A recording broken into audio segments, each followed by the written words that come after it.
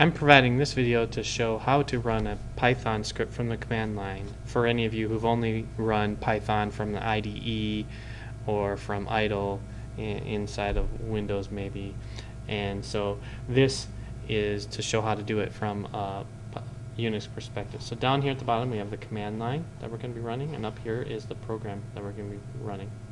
The first thing that any Python script needs is the shebang, the hash exclamation point. Easier to say shebang, so we'll stick with that. After that, we need to tell the operating system what program we want to use to run our code. And so if we go to the command line and run which Python, we'll see that Python is in user bin Python. So we need to go back here and put user bin Python. That just tells the operating system, hey, when you see this file here, go ahead and run Python to run our code.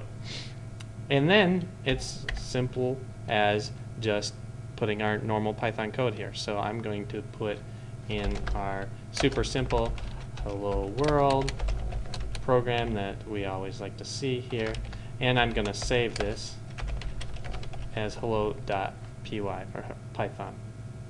And when I save that, we can look and we can see that hello.py is right here.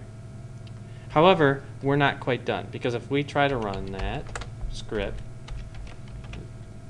we get a permission denied error, because by default the permissions on that file are as a normal text file. We can read it, we can write it, but why would you ever execute a text file by default? And so we need to tell the operating system that this is an executable file. So the easiest way to do that is with our chmod file, add execution permissions to our hello, and now we can see that our command line has marked it with a star and also a different color, which corresponds to the fact that these are now executable.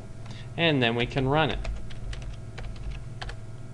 and it does exactly what we want. So when we run a Python program from command line, the other option would be we could do this and it works, but the shebang is a nice way to encapsulate that, especially if you're trying to provide a program to someone who doesn't need to know that this is a Python program. All they need to know is that they run it, and so they can type it on the command line, they can click it in a file browser if it knows to execute the programs and so forth. So this is how we run Python programs from the command line.